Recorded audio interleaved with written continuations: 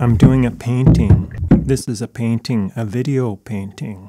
And the subject of the video painting is an old panel, acrylic on illustration board, with a cookie glued to it. The acrylic paint formed a plastic skin over the cookie, and inside the cookie was decomposing. It was crumbling and damp. Lohbado made an incision into the acrylic skin and put his fingers into the viscera of the cookie.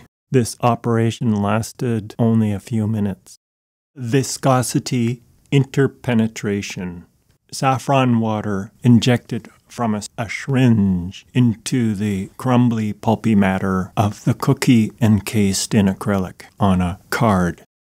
This is what you call Morinovian intervention, a surgical intervention into a decomposing cookie encased in acrylic, to open the cookie and to inject fluid and to release the crumbly matter, to aerate it, expose it to the elements, and then to make an offering to the four winds, to let the dust of the cookie scatter to the four winds.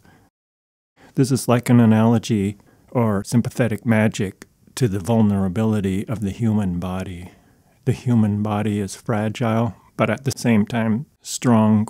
It's robust, can take a lot of abuse, but life hangs by a thread. One could just a moment of inattention, an accident, an unpleasant surprise, and one could be mangled or killed. Some kind of malignant virus, microbes, could enter into the system and render a healthy person gravely ill and even kill the person. So many things could go wrong. One could have a heart attack or suddenly be diagnosed with cancer. Every day, the body ingests substances and releases substances. You let the dust go, you let it dissolve, and let the wind carry it away. You let it all go.